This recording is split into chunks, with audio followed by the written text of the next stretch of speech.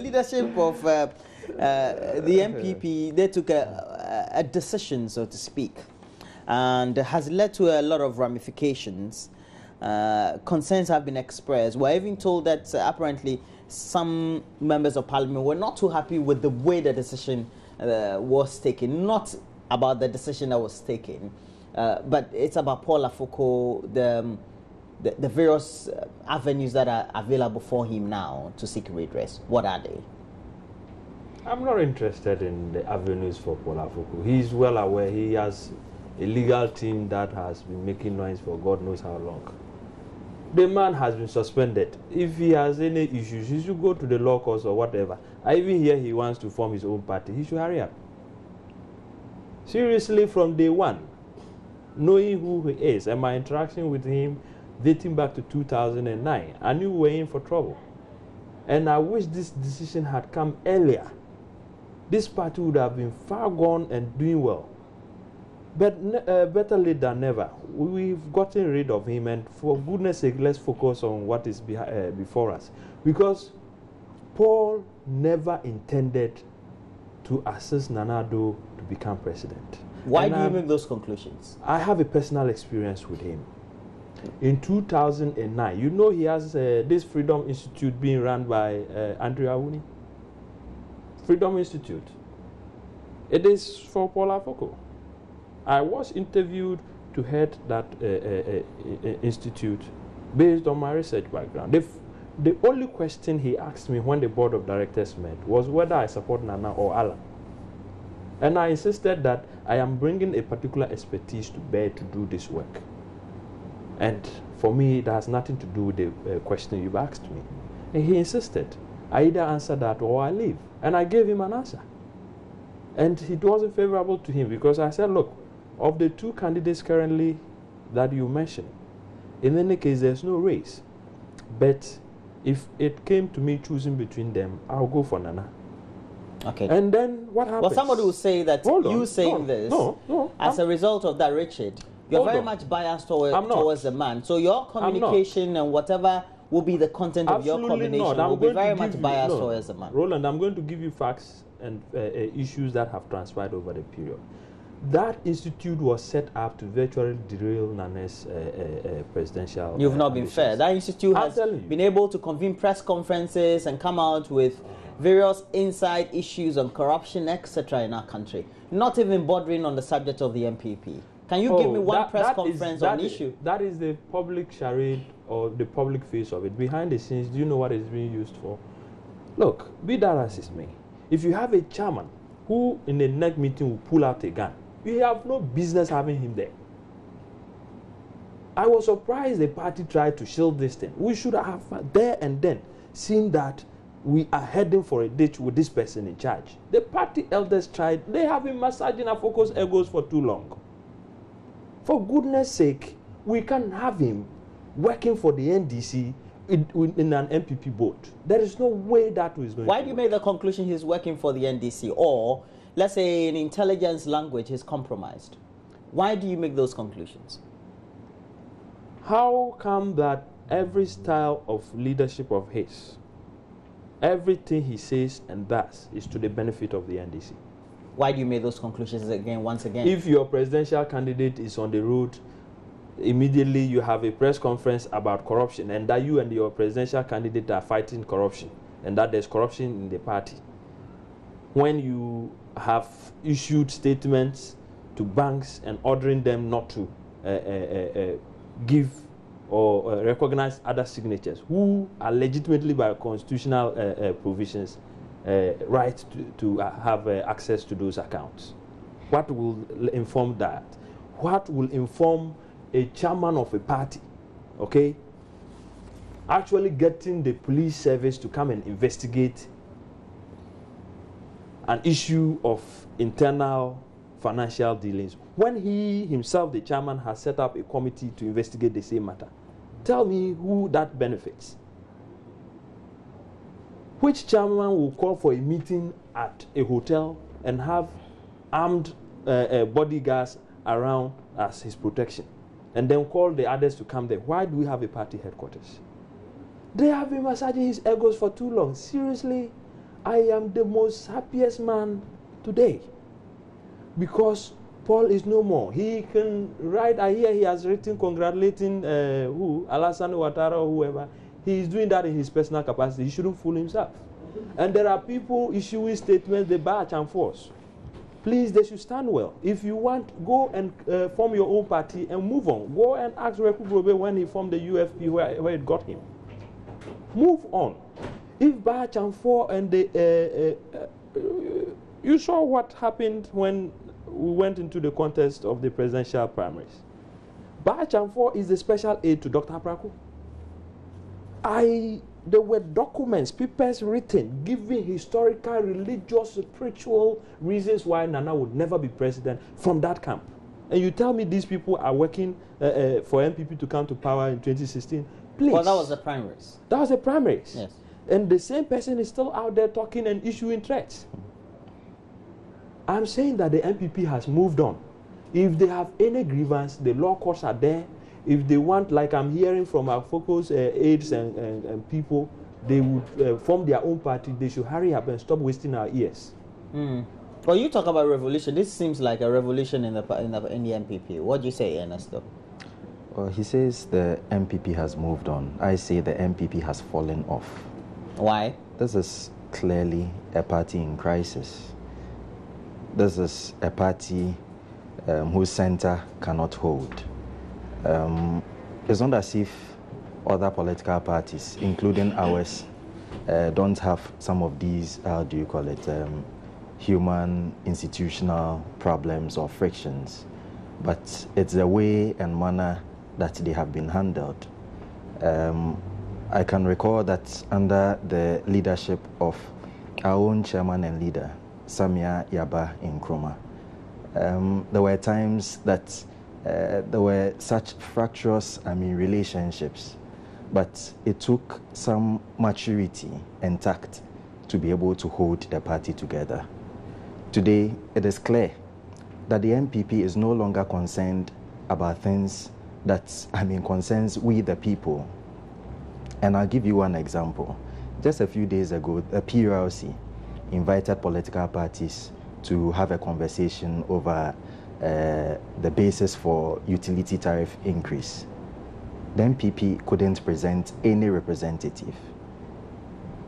Just yesterday, I'm hearing on the news once again that the NPP intends to boycott, how do you call it? Well, we'll discuss that. No, don't preempt what we have to discuss. Yes, but I'm making a point that these are features of a dysfunctional, political opposition where very important issues don't become important any longer simply because they have to concentrate on resolving their internal crisis. And that's the fear you have. That as opposition for which a government you perceive may not be performing well, and then you are turning your arsenals on yourselves and on. Exactly, okay. And then on the issue of policy, over the last 4 years or so that the NDC has been in government and the NPP has been in opposition, what has been the policy alternative that the NPP has offered? Well, they've had internal problems. They have to deal with those first. Of course, and so I'm saying that this is why the NPP is a dysfunctional opposition. On the issue of EPA, a policy agreement that would mean that more than 80% of European goods and services would come into our country without any form of taxation. In less than 18 months, more than 40,000 jobs would be lost. President Mahama has signed that agreement. And if we talk about the EP, we're talking about the economic partnership agreement. Exactly. What is the NPP's position on that? Zilch. Talk about genetically modified foods. Something that endangers So all you're saying is that there are important issues of national concern, and the NPP, that a big opposition party like the NPP, which has been in government before, of course your party too has been in government before, would have been concentrating on, but because it's saddled with its own internal problems, now would have to concentrate on resolving those to the detriment of the national issues. And now there's this issue about its perception, the tribalism that is at play in the new Patriotic Party. Well, there's no tribalism as far as we're concerned. Well, before Paul Afoko was, elected, there was this propaganda that they wanted, the NPP was so much, trying to avoid. And that was a propaganda that the NPP was an Akan's People's Party, and that people of different tribal origins had no place in the NPP. So now the basis for which Paul Afoko himself was elected was actually tribal, in order to resolve that, the pain of that propaganda, and to create the impression that. But there's nothing wrong with that. They had a perception. No and problem. As far as political communication was concerned, you needed aesthetically to send a certain message to no problem. So the people that you serve. When tribe becomes the basis of electing the officers of your party, then, certainly, you and competence and how do you call it, loyalty and all those kind of values don't play in. This is where, But Ernesto, you would agree is he was not elected on issues of tribe, because I believe within the NPP it is stated in their constitution or by their own guidelines and the norms, you don't campaign, you don't send messages out there based on tribe. I'm saying that it came up. It came up. Yes, it came up. It may be part of the rhetoric around. It came up. Anthony Cabo, anyway. But I have read various literature or writings, especially on mainstream social media and the mainstream media, surrounding Paul Afoko and the way he's been treated. That from the onset, even before he would have his nomination approved to stand for that very position of chairmanship, all the odds were all against him. Now, coupled with the fact that there's a perception that his leadership and management style was not good enough, the way he was thrown out was not the best, even leading to cracks or perhaps disaggregated opinions among even your members in Parliament about the way he was suspended, so to speak. Shouldn't that be a concern for you as a political party? I'll take the parliamentary bit first. I don't think that is right. Okay, I've spoken to known leading members of your party in the minority in Parliament, and they have expressed reservations about the way the National Executive Committee undertook the decision. Anyway, those are their opinions. They are entitled to that. And they're substantial members. They can't just be opinions, are they? Hold on, Roland. Point is that the minority leader who would normally represent the minority on the committee was out of town. Okay. The presidential candidate was out of town. Former President Kufuor was out of town. Are we saying that in their absence, no decision will be taken? There was a quorum. A decision was taken unanimously on behalf of the party. The decision has been carried through. It's been implemented. We all have our differences and opinions on these matters, and so we'll deal with that internally.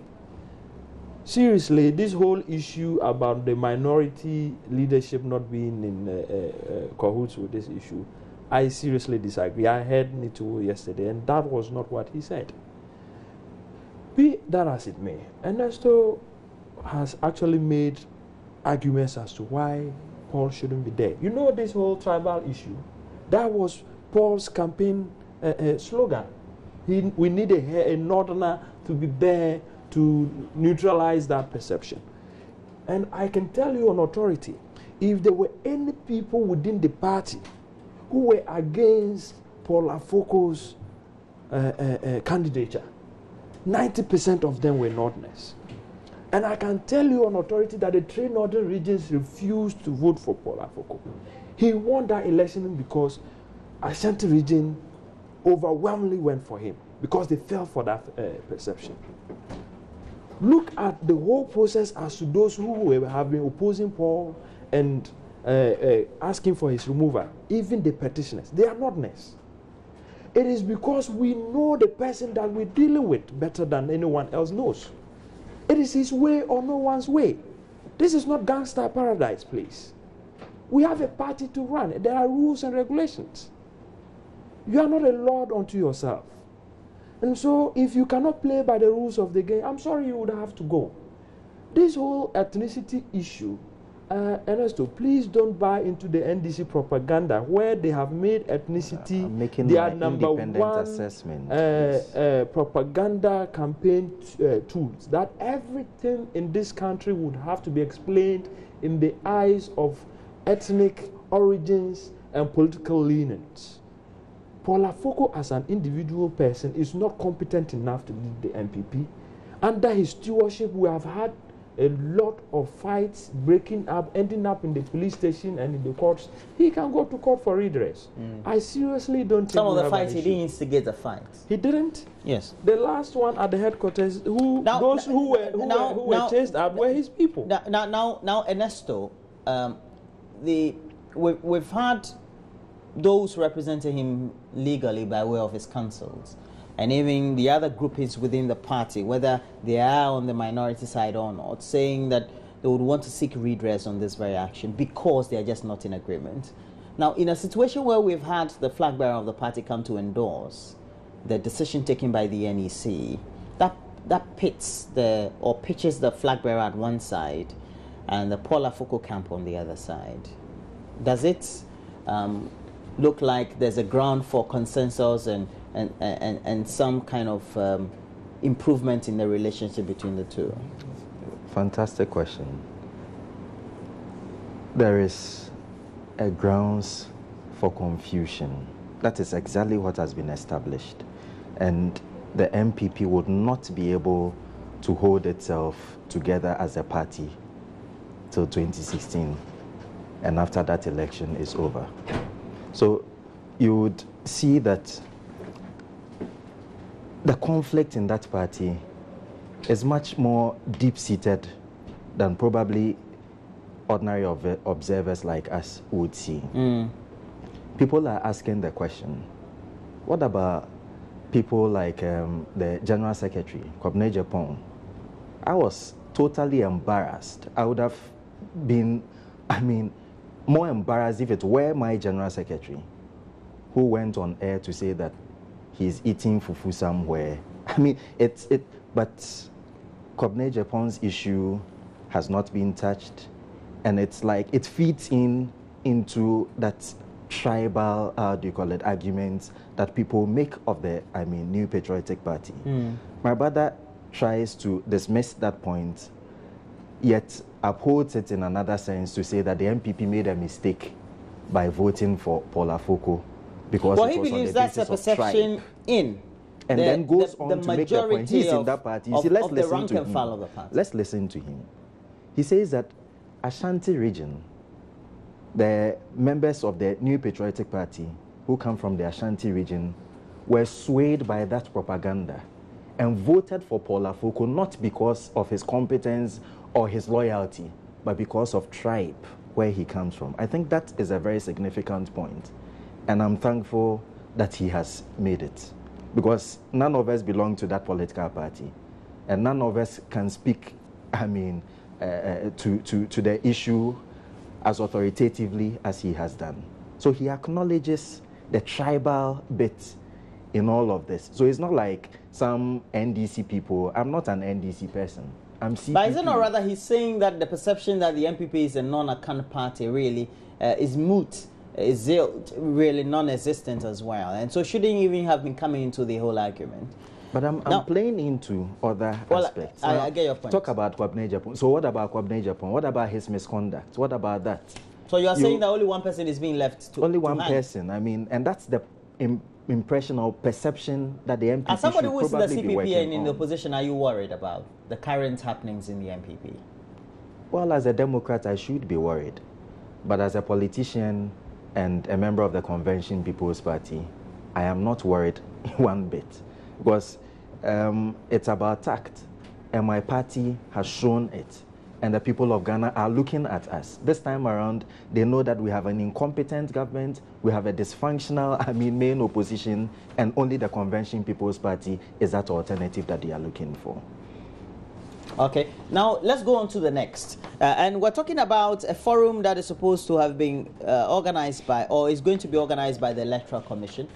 They've put together, is it a 5-man committee, headed by one, is it Justice Crab? Okay. Yeah. And your party now is raising alarms. You don't like apparently him and 2 others. What's your difficulty? Oh, Roland, your question is a bit mischievous. We never said we don't like them. Well, you're raising concerns about their neutrality on the subject. They have, if you went on City FM, City Online, Justice Azukrab granted an interview, I think on the 21st or thereabout of August, okay, emphatically stating that there was no need for a new voters register, and went ahead to propagate a solution, okay. Dr. Ozzy Professor Emmanuel Asante, I guess that's Reverend Professor. Yes, expressed similar views, okay, on another platform. What did he say exactly? Especially that very gentleman. What did he say? No, he was not categorical. No, he was saying he was saying that what needs to be done, and that the Electoral Commission needs to be left to take a decision. Is that not what he said? And you are saying that because he commented on it? No, he went beyond that to say that we should not more or less push the Electoral Commission into coming to coming to an agreement with our view. Okay? But what's wrong with that? Hold on. Point is that there is a process going on. And let me bring the last person, Dr. Kweno. Dr. Kweno represented the NDC on a number of committees and fora to do with the biometric elections. Biometric registration. He was also on the XTL. And the day we confronted them, he was there. We have an issue with XTL as we speak. The UNDP has indicated, there's a report that shows that the problems we're having with this register has XTL all written over it. They are part of the problem. Now, somebody who has represented NDC, 2 others who have taken a position on the matter, is like asking the president. Have they taken a position or they've expressed an opinion on the matter? But if your opinion is a position of the 2 positions before the panel, on what basis? You should recuse yourself. You have no business sitting on that. You are not the only. So if they don't, what happens? You won't participate in tomorrow's event? If you are not the only person competent enough to sit on it. I am aware the party is going to have a meeting today. They have made inputs to the EC and I have called for an IPAC meeting today. There are other people who have neutral backgrounds. You know, the problem is that this issue has a lot to do with perception, and if we do not handle it well, the outcome of it could be, the ramifications of the outcome could be quite dire. And so we need to. All right, I wanted you to comment, but Ernesto, I have to end it here because my time is up. We have to do entertainment, and it's by Gladys Oredu, brought to you by Airtel as well. But I've had in the studio Richard Nyama, a member of the NPP's communication team. Richard, thanks for joining me. And also Ernesto Yeboah, the National Youth Organizer of the CPP. We're taking a break. When we come back, Gladys Oredu will be here with entertainment.